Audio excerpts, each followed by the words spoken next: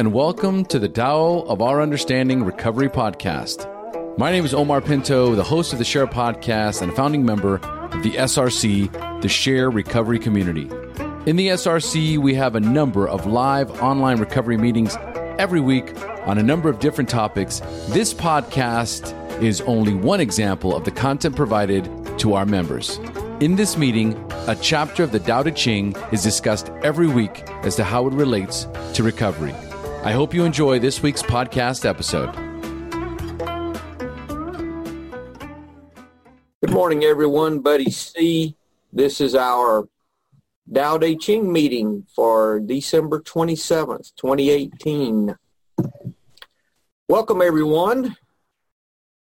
Hope y'all had a great Christmas and time with family and all those things. And y'all have big New Year's plans coming up? Anybody doing any big parties or anything? Just having people over. Just having folks over? Yeah, we've got a party at the clubhouse, but I'm not. I may go, may not. Probably just stay here. We call that amateur night, you know. So we all stay off the roads. That's I make sure the kids are where they're going to be and they keep their ass planted. You know, you do not get out on the road on New Year's Eve. You get where you're at by 5 or 6 and you stay there. It's not safe. That's one of the most unsafe nights to be out on the road. But I sound like an old man. I'm only reminded when I say something like that or look in the mirror, you know. That's it. I'm going to go out driving and see how many times I can get breathalyzed in the one night. Pass every single one of them. I had a friend of mine that got sober, and he got pulled over by the police, and he says, "Officer, I'm not under." He's very, you know, anal, and he said, "I'm not under the influence of any alcohol or drug." He says, "Well, sir, you're not supposed to be driving under influence of any. That's what you're supposed to be doing." Oh, okay. He was proud of himself, and he's like, "Hey, that's what everybody does. You're acting normal now, you know." Yeah. Congratulations. Yeah, congratulations. That's what my first sponsor told me. My first year, he said, "Congratulations on doing what the rest of the world does with no fanfare whatsoever," you know. Tell a normie you've got 3 months from not drinking. They're like, "So what?" Yeah. You know? Okay. Big deal. Yeah, big deal, you know. Yeah. But we got a very good, well, they're all good, but we're going to be talking about the 25th chapter today. It's probably, there may be more chapters later that talk about this, but one thing this chapter talks about is really a little bit of Taoist creation. You could read that into it, and about just the greatness of the Tao. And I heard Wayne Dyer quote Alan Watts. He said that something to the effect of, "You can call water anything you want to call it, but it still doesn't make you wet by what you call it," you know. And God is God no matter what name you put on God until you experience God. It doesn't matter the name that you place on God, whether it's Tao, God, Jesus Christ, Jehovah, higher power, Allah, whatever the name you want to put is not important. What's important is that we learn to experience God. So that's what's important. And that's part of what this is really talking about today. And I really got a lot out of Wayne Dyer today on this. So let's just get started. Cindy, if you would please, will you read the 4 translations that we start with, please? Yep. Something mysteriously formed, born before heaven and earth, in the silence and the void, standing alone and unchanging, ever present and in motion. Perhaps it is the mother of 10,000 things. I do not know its name. Call it Tao. For lack of a better word, I call it great. Being great, it flows. It flows far away. Having gone far, it returns. Therefore, Tao is great, great. Heaven is great. Earth is great. The king is also great. These are the four great powers of the universe, and the king is one of them. Man follows earth. Earth follows heaven. Heaven follows the Tao. Tao follows what is natural. There was something formless and perfect before the universe was born. It is serene, empty, solitary, unchanging, infinite, eternally present. It is the mother of the universe. For lack of a better name, I call it the Tao. It flows through all things inside and out and returns to the origin of all things. The Tao is great. The universe is great. Earth is great. Man is great. These are the four great powers. Man follows the earth. Earth follows the universe. The universe follows the Tao. The Tao follows only itself. Before the universe was born, there was something in the chaos of the heavens. It stands alone and empty, solitary and unchanging. It is ever present and secure.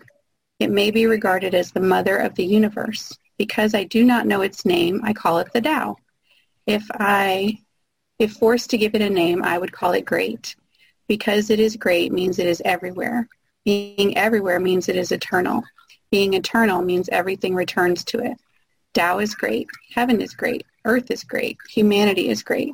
Within the universe, these are the four great things. Humanity follows the earth. Earth follows heaven. Heaven follows the Tao. The Tao follows only itself.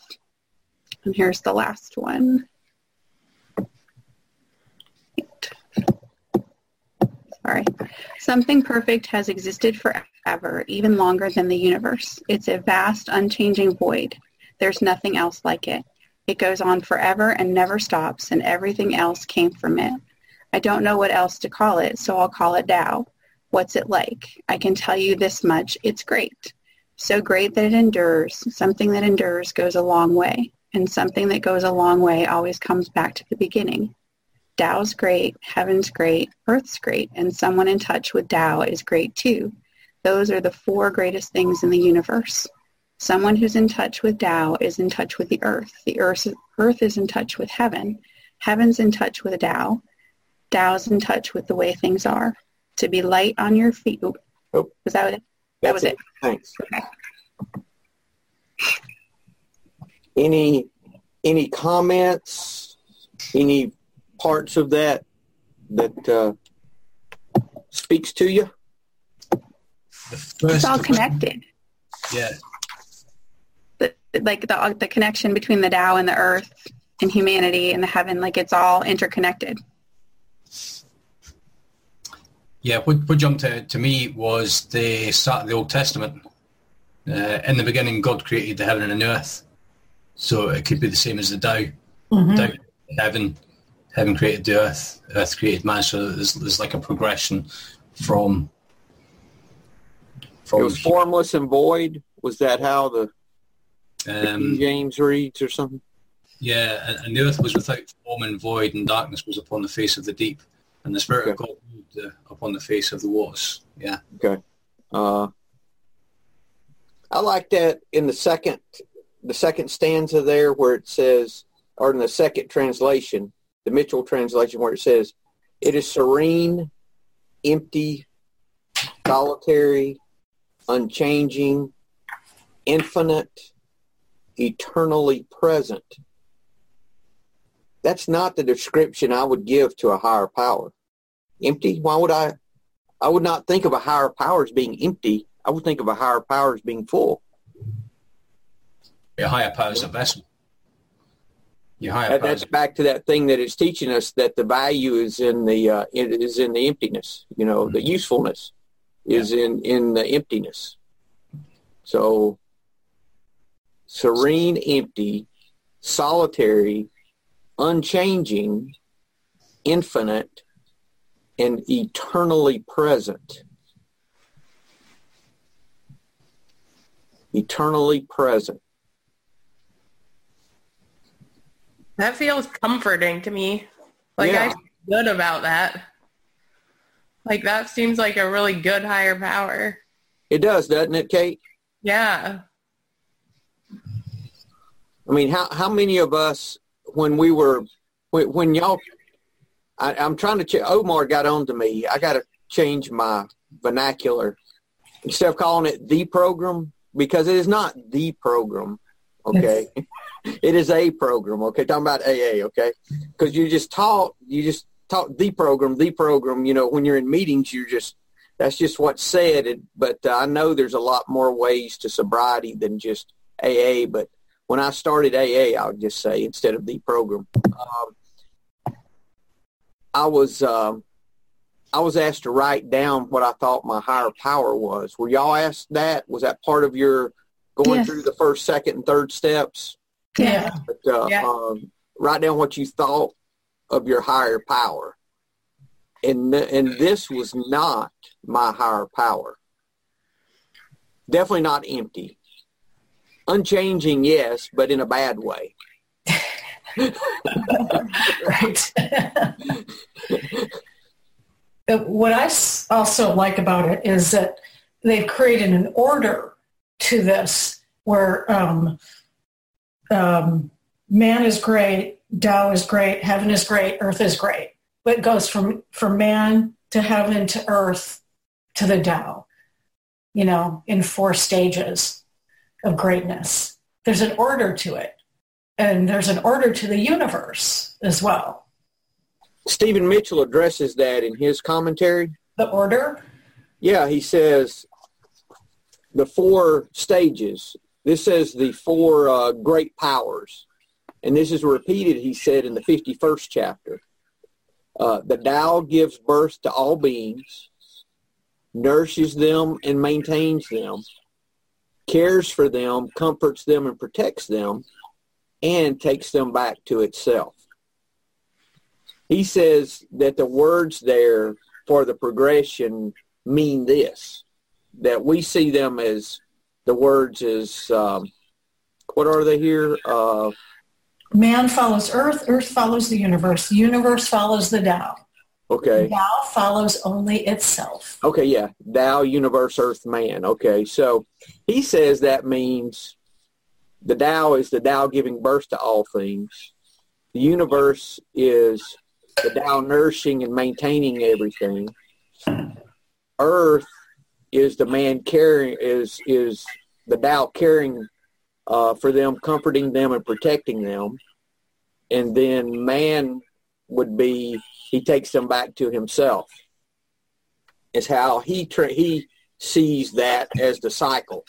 Mm-hmm. Mm-hmm. I never would have thought in a higher power. The empty, I wouldn't have thought. Solitary, yes. Serene, I don't know. God seemed mad a lot. My higher power seemed mad. In all fairness, look what he has to put up with. Yeah. Maybe he seemed mad because I was mad. I don't know. I think so. Yeah. Pretty early in recovery, someone had told me that, and I don't know if it's true for men and women, but someone had shared with me that they had read about, for women, your concept of God is determined by your relationship with your father or affected by it. And so if you had an angry father or you had a very poor relationship, it somehow makes it harder, or it changes your perception of what God could be. And you have to kind of separate that out and then create your own concept. Well, that's really interesting, because I think your parents are your first view of God, or the first people you look up to as God. Right. Both and so parents. they can skew that. And my view of God from church growing up was anything I did was more out of fear than anything. I didn't do anything out of love. It was out of fear. It was a fear-based belief. I Yeah, didn't burn in hell. something wrong with that, don't you think? Oh, yeah. Really? Babies are not born sinners, you know? Your kids are not sinners. Yeah, see, I think mine was out of guilt. Every decision was what to do to not feel guilty, or you already were supposed to feel guilty just because you were breathing. So, So you're guilty because you're breathing. You're breathing air someone else could be breathing. You should be guilty. Feel guilty for that. Yeah. Don't be taking up space, Cindy, that other person. Yeah, for real, Cindy. Yeah. See? Now you understand me.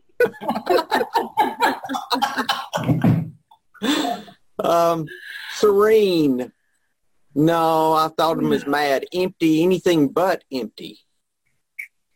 Solitary, yes. He was solitary because no one was as great as he was.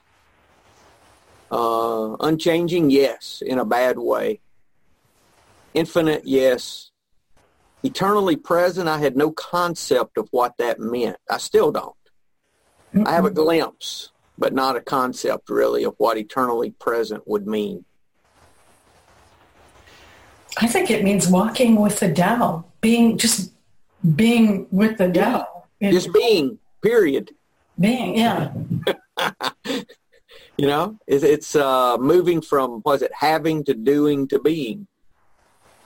To just being. I would read into that he's always there. It doesn't matter what you're going through, good or bad. He's always there, and you go through bad times as well to strengthen your character, strengthen your resolve. And just because you think he's not there doesn't mean necessarily say that he's not. That's my take on him being eternally present. And I think a lot of times you have to stand on your own 2 feet at times as well. And not just expect God to do things for you, or your higher power, or the Tao just to do things for you. Sometimes you have to do things for yourself. And I think that's really why his class is empty as well. We can't humbly ask him to do things for us if he's full of everybody else's shit. He needs to have space for everybody else. And I think one of the biggest things that I take out of the Tao meetings is just letting things pass, letting things go, taking what you need, and then letting the rest of it go. I think if your higher power is constantly full of everything that you give him, then I think if you think that he's maybe full of everything, then he might not have any more time for you. So you stop relying on your higher power and you become more drawn to yourself. So I think if you remember him as an empty vessel, just like we're supposed to be, then you can rely more on him. There, end of the sermon.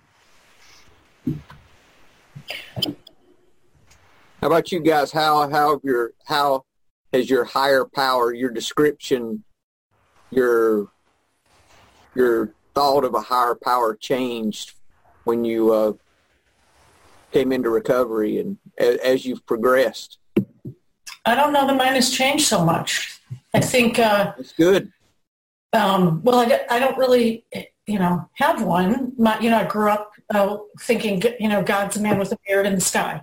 Right. And that God is in everything. In the Jewish religion, we pray to God and thank him for everything. But, as I grew older, I used God like, God, if you get me out of this, I'll be better, that type of thing. But nothing that was ever watching with me or hanging out with me. And I do believe in the order of the universe and the order of nature. Mm-hmm. And that's sort of a higher power. See, it goes on down to say here, Marla, that the Tao flows through all things, mm-hmm. inside and outside, and returns to, we return to the origin of all things, and that the Tao is in all things. So, yeah, I really, I can see that.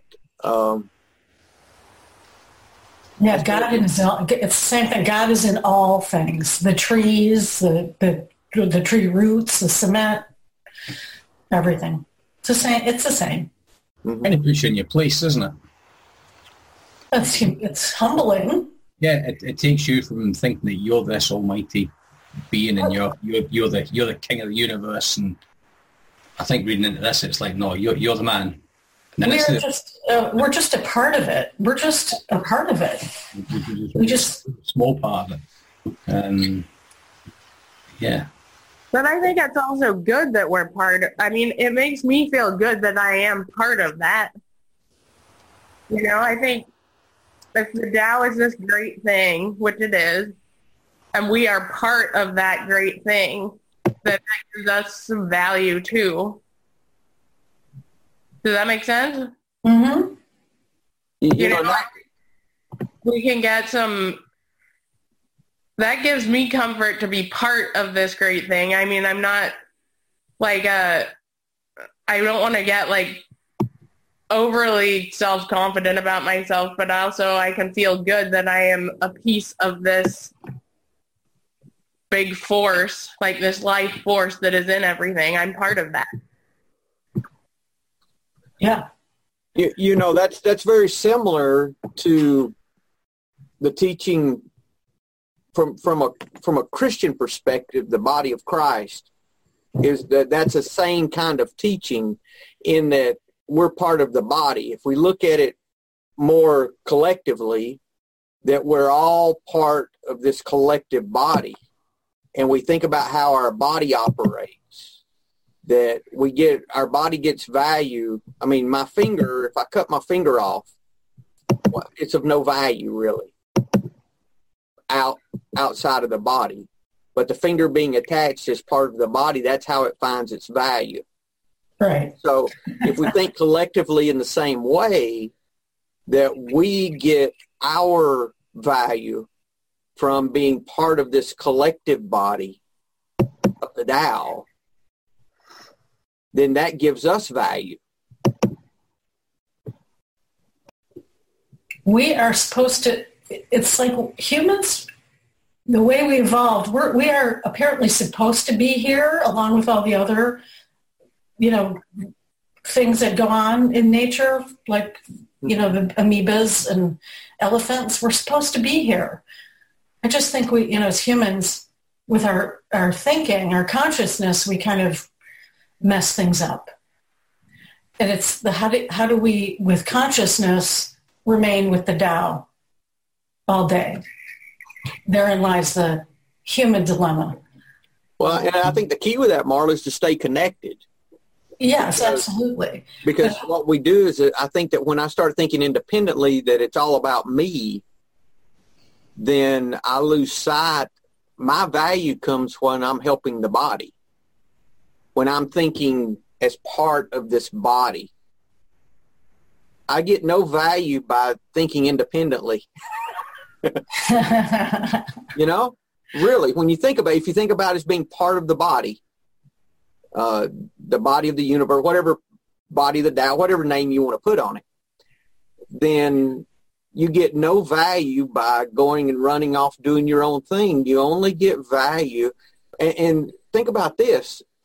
If you're a finger, you only get nourishment when you're connected to the body. You don't get nourishment when you're off doing your own thing.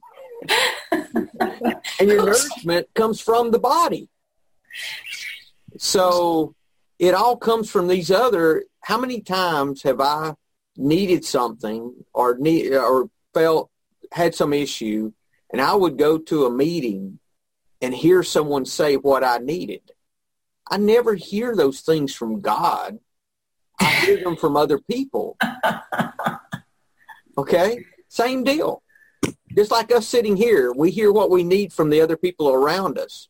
That's being connected to the body. Mm-hmm. So, that's, there's so many, now you could go a million directions with that, but yeah, it's about being part of this collective body is where we get our value, we get our purpose, we get our nutrition, we get everything we need from everyone else. I gotta write that down. Okay. Anything else from this, right, before we go to the commentaries, the other commentaries? I liked at the end of the modern translation, the fourth one, where he says that the Tao's in touch with the way things are. I see acceptance in that. Yes. So the Tao's in touch with the way things are. The Tao follows what is natural. Yes. I'm trying to see if there's any other good quotes in here that really spoke to me. We talk about eternally present. Yeah, that was the big ones that jumped out. We see the results of the Tao. We do not understand the Tao. We just see the results of it. So I wish we had another name other than a he. We call God he, which is so limited. We really don't. That's part of, we've talked about this before, Marla, in the Jewish tradition, they don't even say, many don't even say the name of God, and I just, I wish there was some, because he is all we have. Yeah, it's all we have. Lower, and then, so I just, I wish we had some prefix or some way, to say that. But I guess that's why I just say in Tao, if you think about it, is can be higher than that, or higher power, whatever. Okay, let's. Any comments before we read the commentaries? Mm-mm. Craig? So, yeah, I just noticed that. I know we've been talking about this for the past 15 minutes. So, everything's great. I don't mean everything is great, but it's saying Tao is great, heaven is great, earth is great, humanity is great. So it's kind of putting everything on the same level. There's not a scale of greatness. Thank goodness. Okay, I'm just glad the elephant wasn't on that. The elephant was great as well. I'm glad. That's great, on the same level. Yes. Oh dear. No, but I thought looking at this, there would be your higher power would be greater than yourself, rather than everything being on the same level. Maybe that's what you were talking about, buddy, taking things from everybody else. Everybody's the same. And well, part of this body, so it is all the same. You did ask. That's like I was just. That's good, Craig. No, that's good. I hadn't realized that.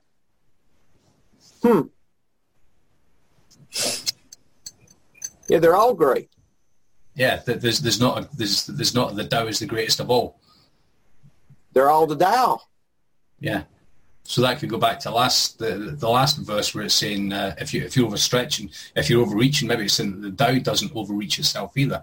It doesn't force itself on everybody, and it just is. It's just the way, the same as we are. Mm-hmm. Mm-hmm. Mm-hmm. That's good, Craig. Thank you. So you got the Derek Lynn commentary? Yep. So the Derek Lynn translation for 25th verse is, there is something formless created, born before heaven and earth, so silent, so ethereal, independent and changeless, circulating and ceaseless. It can be regarded as the mother of the world. I do not know its name. Identifying it, I call it Tao. Forced to describe it, I call it great. Great means passing. Passing means receding. Receding means returning. Therefore, the Tao is great. Heaven is great. Earth is great. The sovereign is also great. There are 4 greats in the universe, and the sovereign occupies one of them. Human follows the laws of earth. Earth follows the laws of heaven. Heaven follows the laws of Tao. Tao follows the laws of nature. So what I've found interesting about that is he uses the word circulation. So basically it's going around and it's coming around, and it takes us back to that cyclical nature of things that we've spoke about before. Just like the seasons, there's always going to be a winter, spring, summer, autumn. The notes that he's got on those readings are, we say that the Tao was before heaven and earth because the principles that allowed for the universal creation are aspects of the Tao. Whether creation is a result of divine will or the interaction of natural forces, it has to follow a certain set of rules. Therefore, the Tao had to exist before anything else. The very fact that we exist is proof that the Tao must also exist. The paragraph you're reading now expresses an idea that expression would not be possible without grammatical rules. Similarly, our existence is a physical expression written in the universal language of the Tao. So yeah, that's basically saying that there was something before the earth, which takes us back to that higher power or gods. Doubt is merely a name, really nothing more than a label. Ancient sages readily admitted that they knew little about it, but they could see that its function manifested in circular patterns everywhere, from a spherical raindrop to majestic sweeps of galaxies.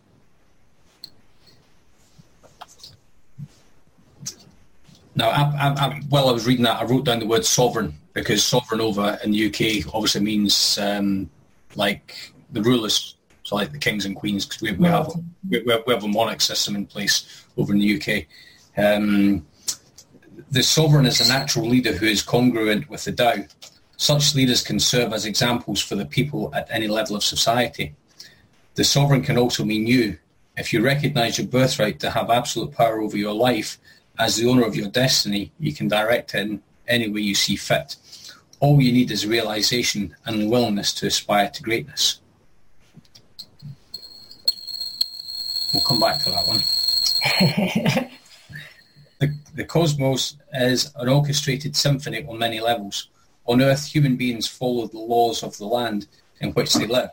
The Earth itself follows the laws of astronomy, the rules that govern the motions of heavenly bodies. The universe as a whole follows the pattern of the Tao at macroscopic level.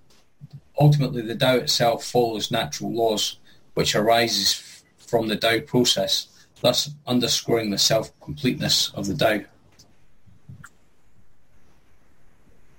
So when he was talking about the sovereign is great, the sovereign is a natural leader who is congruent with the Tao. I wasn't expecting it to go to say that you're the owner of your own destiny. I've always kind of believed that it was you're there for a purpose, and that purpose is just for you to do, not for you to choose your own direction and do it. The direction you choose is really the direction that you're given. And I think that was pretty true of my addiction as well. I got out of my addiction because that was the road that I didn't choose to go down that road. That was the road that I was led. I think there's a couple of people that I've spoken to as well have that opinion as well. I'm not the master of my own destiny. My destiny is laid out before me, and it's my job just to walk that path. And I don't have the option that I can get off it. It's predestined. Yeah, you'll hear Derek Lynn in several of his commentaries. I don't think he really buys into that. I do too, Craig. That's what I think. I think that if I could have behaved any different, I would have. And I think there's some. I go that. I don't really want to debate, whether that's the case or not. But actually, Omar and I have this conversation quite often. Well, we have too, Kurt and Craig. We've all talked about this. But I think my path is laid out before me, and I think it's a path of. I think there's some flexibility there, but I think we can look at nature as what's governing our path. And yes. Our path is a lot the same way, maybe. I don't know. It's that's so far beyond my pay grade. I mean, well, all the angst that we've created for ourselves is because we're trying to go against nature. So, I don't think really. If you think, I used to think will of God kind of thing, right? Where, okay, the will of God would be like a task list kind of thing where, okay, turn right, no left, no right, left, that. No. I was reading, actually, this is New Testament. I was reading and it was talking about what Jesus did. And he said he went about doing good. And I was like, okay, well, maybe the will of God for me is a lot the same, that I need to go about doing good, do what's in front of me to do what comes natural, like we were talking about, Marla, doing the next right thing, whatever that is, you know, and using that, the next right thing would be what the will of God, so to speak, would be for me. And maybe it's not as much tied up into a specific thing for me to do. It's just for me to practice. It's just for me to practice following my higher power in whatever I'm doing. I don't know, That's kind of where I've left. I've tried to make it much more simple than I used to make it. It used to be very complicated, but it gets simpler and simpler. Is that a word in Scotland, simpler? Yeah, it's like gooder, and goodest. Gooder and gooder, yeah. There's a progression of goodness, good, gooder, goodest. Okay, goodest, okay. What about Forget I asked, Craig. I have to delete that out of the recording. Hey, Craig, what about footnotes? Fruit Loops. Okay. Anything else on the Derek Lynn before we move to the Wayne Dyer? Okay. You want to help us with that, Marla? Oh, sure. 25th verse. There was something formless and perfect before the universe was born. It is serene, empty, solitary, unchanging, infinite, eternally present. It is the mother of the universe. For lack of a better name, I'll call it the Tao. I call it great. Great is boundless. Boundless is eternally flowing, ever flowing. It is constantly returning. Therefore, the way is great. Heaven is great. Earth is great. People are great. Thus, to know humanity, understand earth. To know earth, understand heaven. To know heaven, understand the way. To know the way, understand the great within yourself. And I'll just read a few paragraphs of the commentary. Living with greatness. Many of the scholars who've written about the Tao Te Ching over the centuries consider the 25th verse to be one of the most significant lessons in the entire manuscript. In my research, all the translations of this passage actually include the word great to describe it. This verse tells the story that even before the beginning, there existed something formless and perfect. It goes on to say that this formless perfection is the mother of the universe. Even though it's nameless, it's called the Tao, and it's synonymous with what is great. That is, there's nothing within the Tao that is the opposite of great. There's nothing that's puny, insignificant, weak, unimportant, or even average. The story appears to want the reader to realize there's a pure, timeless energy that's within everything on the planet and that remains uncontaminated by the solid appearance of form. The conclusion is a directive to the student, who is you, the reader. To know this formless perfection, you must understand the great within yourself. You are the central character in this wonderful saga. All right. You must know yourself. Understand the great within yourself. Within yourself. And, for an alcoholic, an addict in recovery, that's sometimes really hard to find, is the greatness within ourselves. Got that right. Yeah.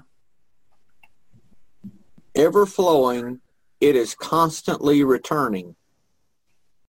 Cyclical again. It's always... Everything is. Yeah. Everything. Cyclical.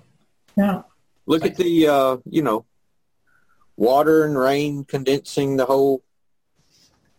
We learned in, third grade? Birth and death. Yeah, exactly. 4 seasons.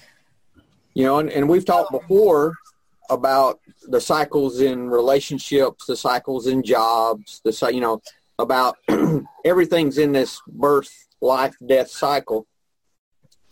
And we've got to not hold on to things that die, that we let them die so that something new can be born.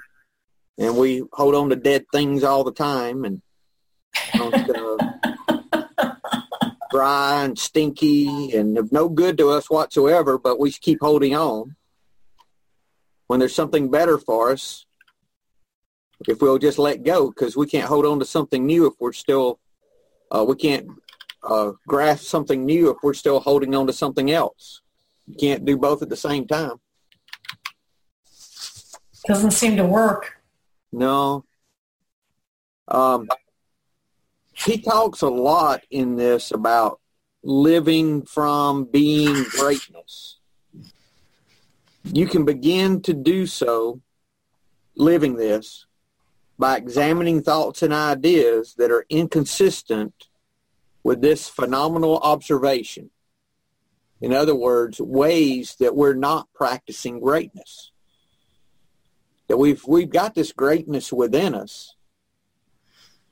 Why are we practicing puniness and insignificance and weakness and averageness, being unimportant, when we've got this greatness, as Craig put, that it's in every stage, universe, earth, man, Tao, they're all in this great stage.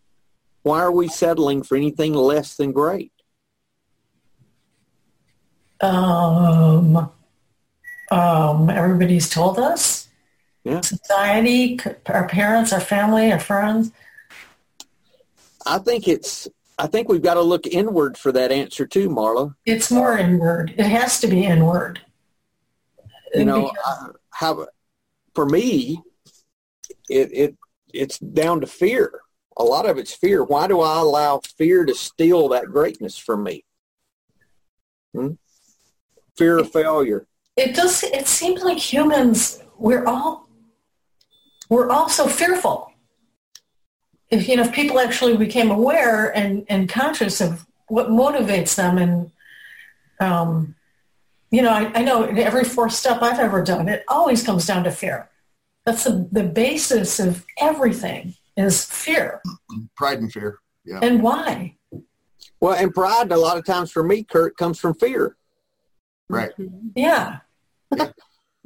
And I've been learning a lot of this from this darn letting go book because it's all about, all it is a giant fourth step, really. I mean, It really is about getting down to the causes and conditions, And if anyone has not read that book, it's Letting Go, Pathway of Surrender, David Hawkins. I know we're going to start our meeting on it a week from Monday, actually. So I am really excited about it, but I am learning so much because I'm getting down to some things that I was not aware was there. If you had asked me 6 months ago, did I have any fear? I would say, no, not really. I'm not a very fearful person. I didn't know that I still had these deep-bedded fears. These deep-bedded fears that were really dominating my life. And I have so much fear that I can't do anything. I'm not sure where that fear, I know where it's coming from. But, I'm in between jobs. And I can't figure out what to do. And it's because of fear that nothing's coming to me. It's come up for me. It's come up for me a lot lately of very, very subtle things. Say, for instance, meeting, getting to know a woman, and I say things like it doesn't matter, when actually it really does matter. But I'm really protecting myself from rejection, from being hurt, from all of these little subtle things, and it comes up in my work, in the workplace. I thought I was done with the fear. I feel more brave braver than ever before when I realized I was a complete coward in addiction, in active addiction, because there's things that just don't scare me anymore that they used to, but it's still there. It's interesting how it plays out. Very subtle. It shows up in my motives. And my motives are very They look from the outside, I can wrap them up in a big, pretty red bow, but there's some underlying ugliness there. It's really interesting and subtle, and I really think that book is a way out. I mean, I'm looking forward to it too. Omar's podcast yesterday, they mentioned that, was it Sheila? Sheila. Yeah, she mentioned David Hawkins also. So that name keeps coming up lately. Well, you introduced me to that book, Kurt. Thank you. Yeah, sure. Yeah. You got me back into it because I read it. I mean, I read it 9-10 months ago, put it on the shelf, and now it's starting to affect me differently as I'm listening to it as I commute, So. Yeah, I'm in my second time around with the book, and I'm actually listening to it. Right. Yeah, and I think really this is, I had a similar experience with Drop the Rock, having a meeting. We had a local in-person meeting where we met at somebody's house, and we read it, and we would read like a paragraph or two, and then everybody would have their turn, and you just get so much out of it. And this book is going to be really helpful to do that, I think. Yeah, it actually has tools. Yeah. It tells you how to do it. So, It's so easy. You know what, Kurt? It's so easy. It's simple. It's very, very, it's 2 paragraphs, Right. Just surrender to the fucking thing. Whatever it is, you just surrender to it. Right. That's all you do. It's 1 sentence, really. Just surrender. Okay. It comes up again. Surrender again. Yeah. You got a fear of failure? Surrender to the fear of failure. Okay. Comes up again, do it again. That's it. Yeah. It's that control too. That's where, and the control is coming from fear. Yeah. I want to control the outcome of say, it's just fresh in my mind. Sorry. Like in the past 48 hours of this woman that I met. And I want to already control things, and just outcomes. I want things to go the way that I think they should go all of a sudden. And maybe that is not the way it should go. Maybe, maybe this woman is not for me at all. Maybe the experience of getting to know her is all that this is about. But it's funny how things kick in that I thought I dealt with. And it's really interesting. Then I'm not present, going back to what you guys were talking about in the 25th verse, when you read the Wayne Dyer stuff, I also got being present out of it, because I can't do those things if I'm not present. I've really got to work on it. And if I am thinking about the future, whether it be this woman or my business or whatever it is, I'm not present. And that's when I start suffering. Mm-hmm. So that's good. That's good, Kurt. Totally get it. And it is really, I'll go back to the traits that we saw. What was that? Serene, empty. I guess what we make it say in any situation, am I being serene? Am I being empty? And am I being present? If whatever those character traits of the Tao would apply, for me, a lot of it is being empty and being present is a lot of it, and am I being that in whatever situation's going on? And that's part of what Wayne Dyer was talking about was, the parts of my life that I am not applying, that I'm allowing something less than greatness to stay in my life. Maybe if we looked at ways in our life that we had things in our life we hadn't surrendered that we know should not be there. And you start surrendering those things like fear, pride, ego, those character defects that we tolerate that keep us from greatness, that block, like the clouds that block the sun, Yep. Sun shining the whole time. Not doing us any good because the clouds are in the way. Get rid of that stuff. He says a couple of other things I want to quote real quick before we close. It's crucial for you to become conscious of the greatness that constantly flows through you. To do so, meet it in meditative moments of gratitude and cease to be influenced by contrary points of view. So he's saying meditate and contemplate gratitude? Yes. In your meditation. Contemplate gratitude and then be aware when you're being negatively influenced. Sounds easy. Yeah. I know we all laugh at that. Recently, I've just started, I can't remember the book.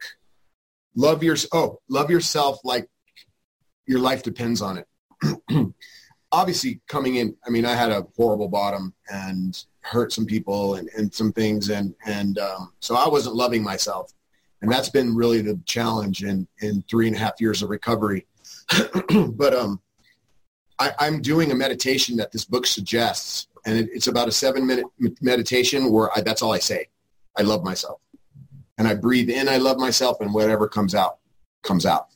And it's really interesting. But the meditation, I think, is key. I think you're right, Marla. I mean, meditation is the way out for me. Way out.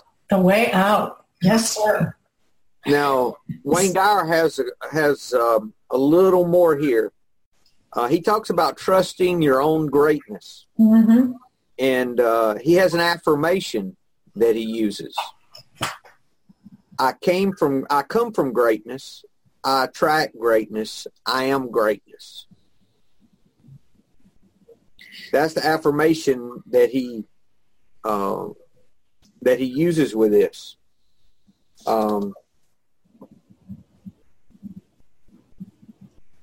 You can't do that without loving yourself. Yeah. I get what I think about, whether I want it or not. Now, doing the Tao, copy the following words and apply them to yourself. I came from greatness. I must be like what I came from. I will never abandon my belief in my greatness and the greatness of others. Read these words daily, perhaps by posting them conspicuously where you can see them. They will serve to remind you of the truth of your own greatness. Meditate for 10 minutes today, focusing on your inner greatness. I'll tell you what I did. I made some affirmations. Okay. When I did this, I studied this last week, right after this. I've been working on this all week. The great one lives in me, abides in me. I attract greatness. The great one loves through me.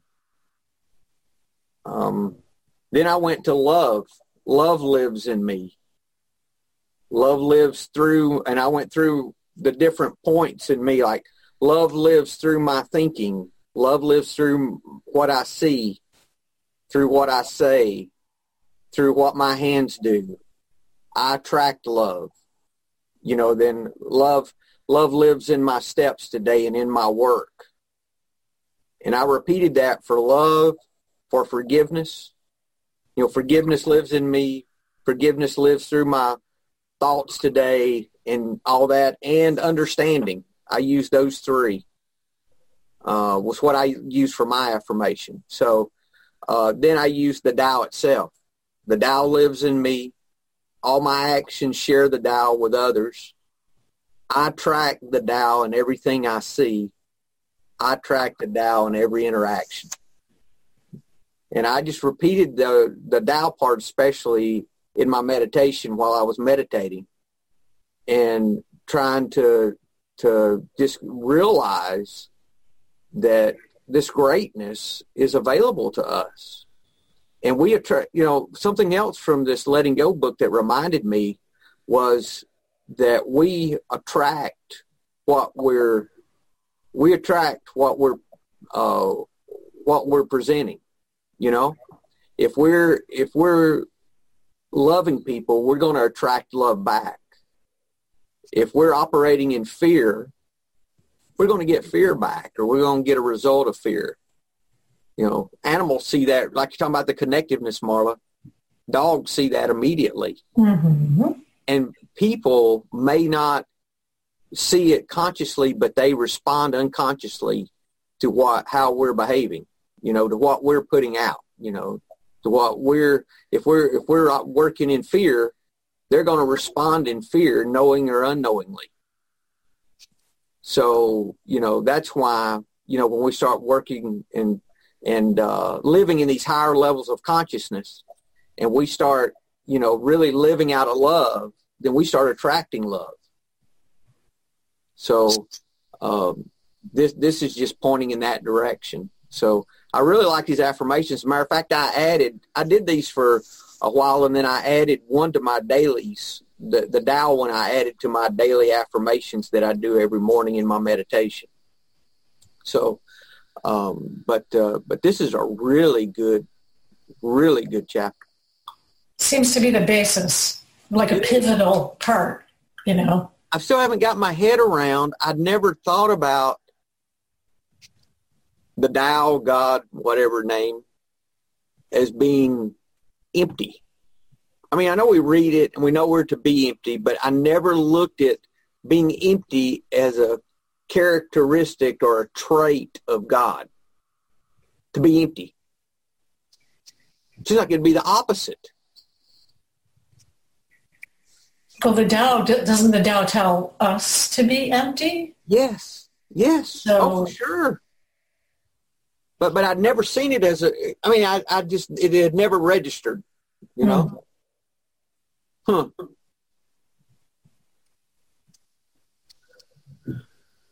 Anything else, guys? No, good stuff today. Well, I want everyone to enjoy their week and enjoy their New Year's. Have fun. Be safe. You too. Are we going to have a Tuesday morning meeting? Yes. Okay, good. Yes, Tuesday morning we'll be here. But you know, there's plenty. If you have any issue, reach out. There's people everywhere. There's all kinds of folks online. We can do impromptu meetings. There'll be, you know, I know my local clubhouse has meetings all evening, just stacked. So if you're in a place and you're thinking about drinking, go hang out with some drunks that aren't drinking. Good idea. I think of worse places to be. Yeah. New Year's for sure. But no, guys, y'all have a great week, and I guess we'll take it from there. Happy New Year, everyone. Thanks. Happy New Year.